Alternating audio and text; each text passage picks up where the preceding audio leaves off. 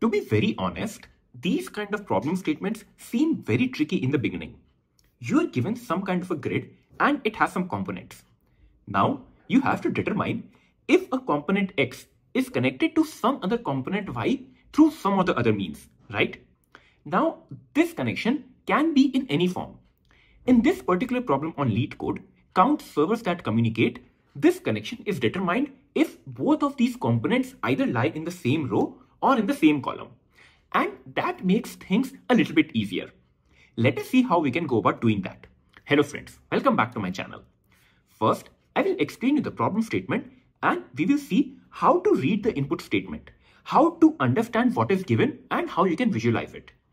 Going forward, we will try to attack this problem in the most straightforward way we can think of, and then we're gonna try to optimize it. After that, we will also do a dry run of the code so that you can understand and visualize how all of this is actually working in action. Without further ado, let's get started. First of all, let us make sure that we are understanding the problem statement correctly. In this problem, you are given a map of server center, right? And that is in form of a 2D array, where 1 represents a server and 0 represents an empty place, right? So before getting any further, we need to understand what does this actually mean. And to understand it, let us take the help of a sample test case. You can see that in a test case number 1, I have a 2D array which is given in this form. Now, you might wonder, how is this defining a grid? What do you make out of it? So to understand it, first of all, what you need to do is just visualize this array in form of a 2D array. So you would have rows and columns, right? So if you translate this array to an actual 2D array, what will happen is this first array, this will become your first row, and your second array, this will become your second row in the 2D array, right? So you can see that now you have formed some sort of a grid where 1 is representing that a server is present, whereas a 0 tells me that no server is present, right? And try to just lay out cables in this server center. So each of these cable will act as a row or a column, correct? So when I lay this pattern out and I put on my servers, what do I see? 1 represents a server and 0 represents an empty space. 0 once again represents an empty space over here and 1 represents a server. So you can see how this layout is conforming to my actual input, right? So this way you can start to visualize what does your input actually mean. Similarly, let us look at our test case number 2. We again have a grid that is formed of a 2D array, right? So this first array, this will become your first row, and this second array, this will become your second row, correct? And once you map it out, you will get this kind of a server center, right? And you can see these values 1, 0, 1, and then 1, 1, and 0. So this actually defines what do you mean by this problem statement and how this server center is actually forming, correct? Now you can move ahead with the rest of the problem statement. So a server is said to be connected if there is any other server in the same row or the column. So you can see that this server has one more server in the same row, right? And this server also has one more server in the same column, correct? So this server is said to be connected. But in the first test case, you have this server, right? And if you look at this row, you cannot find any other server. And if you look at this column, once again, you cannot find any other server. So you will say that this server is not connected. So given such a server center, you have to tell me the total number of connected servers. So for a test case number 1, you can see that this first server is not connected to any other server and neither is the second server, right? Because they don't have any connections in rows or columns. So for our first test case, 0 will be our answer because none of the servers are connected, right? In our second test case, you can do the same calculation. You start off with the first server. You can see that this server is connected to one more server in the same row, right? So I will say that this server is connected. Similarly, for the rest of the servers, you can see that each of these servers are either connected by one more server in the same row or by one more server in the same column, correct? So for this test case, all of these servers are connected. And what is the total count? That will be 4, right? So for second test case, 4 will be your answer. Also, there could be some conditions where some servers are connected, whereas some are not. For example, if you look at this test case, the green dots are representing the servers, right? So if I look at server number 1, this is connected to one server in the same row, right? Server number 2 is also connected to some server in the same row. But if you look at server number 3, this server is not connected to any other server in the same row or in the same column, correct? So for this particular test case, you can only find 2 servers that are connected. So 2 would have been your answer. Now, if you have understood the problem statement correctly, feel free once again to try out the problem statement on your own. Otherwise, let us dive into the solution. Okay, now that you have understood how to interpret the input grid, you know how these servers are laid out in your server center, correct? So let us try to take up a bigger test case. This time I have this huge input array with me, right? And this array is defining how these servers are laid out in the grid, where the servers are present and how do the connections look like. If you try to lay them out, you will get a pattern somewhat like this, correct? So you can see that I have these values 1, 0, 0, 1, 0, 0, 1, 0, and so on, right? And these all match with my input values, correct?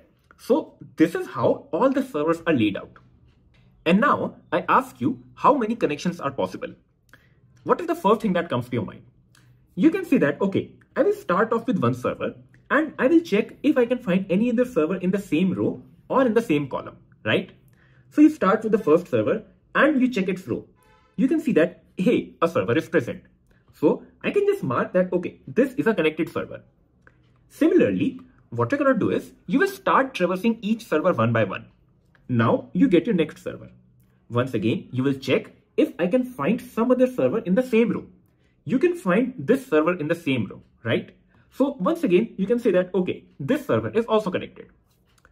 What you will do is you will keep on going through this method for each server. So I land at my next server, that is server 3, right? Now check its row. You cannot find any other server in the same row, right? And similarly, if you check the column, you once again cannot find any other server. So you can safely say that this server is not connected to any other server. What you're going to do is you will just keep on iterating and do the same thing for all the remaining servers. And once you have traversed the entire grid, you can just count how many servers are connected and ultimately you will get 7 as your answer, right? Now this method is correct and it will give you a correct answer every time. But do you see the problem with this approach? The problem is that you are traversing the entire grid or entire rows and columns again and again. For example, when you have to check the connection to this server, what do? You first start that, okay, can I find any other server in the same row? You cannot, right? So now you will start looking at the columns. And hey, you found a server, right? So you see how you're wasting some time? When we traverse through each row, for example, when I start at this server and I traverse the entire row, I am already seeing 2 servers over here and we never take any advantage of this fact. And that is costing us all the time. So we need to find some way that we can take advantage of this fact and come up with an even faster solution. Let us see what we can do about it. Okay, so once again, let us take up our sample array and we know that this is how our server center is going to look like, right? Now, when we were solving the problem in the most straightforward way, what we were doing, we looked at an entire row and we were checking if we can find a server, right? But notice the fact that if in any row, we have more than one server. For example, if a row has 2 servers or 3 servers or 4, if the count is greater than 1, all of these servers will be actually connected, right? And same goes for all the columns as well. So what happens if we try to keep a count of all the servers that are present in a certain row and all the servers that are present in a certain column? Let us see what we can get by that. Let us start with the first row. In a first row, what do you see? You see 2 servers over here, right? So I will just record a count 2. Moving on to the next row, I see only 1 server here. So just record a count 1. Similarly, go on to all the rows. Similarly, do the same thing for each of the columns as well, right? When you look at each of the columns, column 1 has 2 servers, column 2 has 2 servers again, column 3 has just 1 server, and column 4 has 3 servers, right? So we completed one iteration of our entire grid and came up with these values. Now, how do you actually use these values? Just start traversing the grid now. If you look at our first server, you do not need to check the entire row again. Just check this value. If the row count is greater than 1, that means there is already some server present in the same row. And you can just mark this server that this may be connected, right? So you can just keep iterating through each server and apply the same trick. Look at our next server. Just check how many servers are in the same row. They are more than 1, right? So you need to include this server as well. Now move on to the third server. This is where things get interesting. Just check if you find any other server in the same row. You do not have to traverse the entire row actually. Just look at this value. It says 1. That means there are no other servers. But there could be a possibility that there are any other servers in the column as well, right? So instead of traversing through the entire column, just look at this value. You see a value 1. That means there are no other servers in the same row or in the same column. So you can safely neglect this server and keep on moving ahead with the rest of your servers. And once you have traversed through all the servers, you can get a count of how many servers are actually connected. Now, let us quickly do a dry run of the code and see how this actually works in action. On the left side of your screen, you have the actual code to implement this solution. And on the right, I have a sample test case that defines the grid, and this grid is passed in as an input parameter to the function countServers, right? Oh, and by the way, this complete code and its test cases are also available in my GitHub profile. You can find the link in the description below. Moving on with the dry run. First of all, what we do is we have to visualize how this is actually gonna look. So what do you see over here? You will have 2 rows and 3 columns, right? So we can get the rows and columns by this method. So grid.length will give me the number of rows, and that will be 2. And grid0.length will tell me the number of columns. So I will get 2 rows and 3 columns, correct? And that is what we see over here. We have 2 rows and 3 columns. What is the next step? We have to maintain a count how many servers are there in each row and how many servers are there in each column, correct? So I take up 2 arrays, row count and call count, that will store the corresponding values. So what do we do next is we start a for loop that will traverse through each element in the 2D array, correct? And if we find any server, we increment the corresponding row counts and the column counts. So once this for loops are completed, I will be able to populate my row counts and the column counts. So in the first row, I will have 2 servers, and in the second row, I will also have 2 servers. Similarly for columns, in the first column, I have 2 servers. In the second column, I have 1 server. And in the third column, once again, I have 1 server. And these are the values that we just got in our previous step, right? Once you have found out these values, the next step is very, very easy. Start a for loop again and go over each of the server. What we do is, if we find a server at any position, just check the row count and the column count for that particular position. If any of those counts are greater than 1, that means I have 1 more server in the same row or 1 more server in the same column, correct? And if this condition is true, just increment the count of the server connections, right? And after this loop ends, you will have a total count of all the server connections, and this is ultimately returned as the answer to your question. The time complexity of this solution is order of m cross n, where m is the total number of rows and n is the total number of columns. And the space complexity of this solution is order of m plus n, because you need some space to store the total number of rows and the total number of columns and the corresponding counts. I hope I was able to simplify the problem and its solution for you.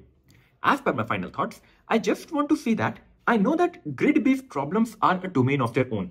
They can get very, very complex, right? But at the same time, it can help you a lot if you just try to visualize the problem and lay out all the components on a piece of paper. That will help you to understand, and it might be possible that you can come up with a very, very easy solution. This will certainly help you out. So while going through this entire video, did you face any problems? Tell me everything in the comment section below.